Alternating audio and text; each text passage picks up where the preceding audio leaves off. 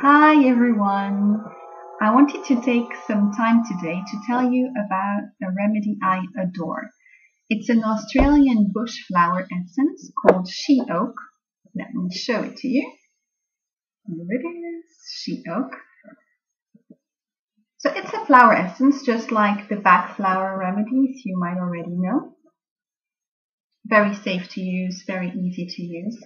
And this is a perfect remedy for women.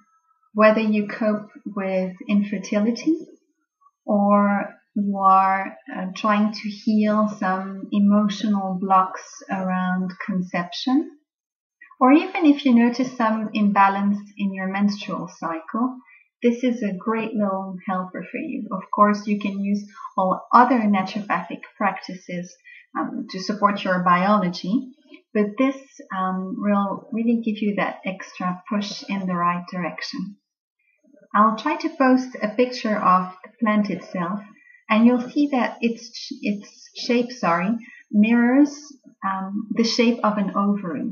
I love how nature shows us the way to the anatomical part of our body it can serve. I think we're almost sure that we're on the right track when we can see these relationships.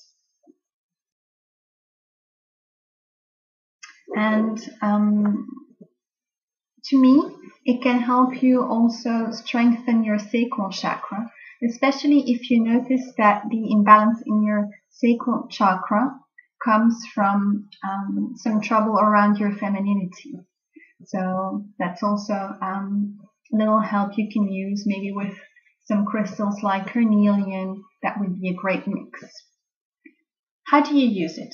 Very simple. I would suggest ordering the remedy itself, and then you can go to any pharmacy and get a dropper like this.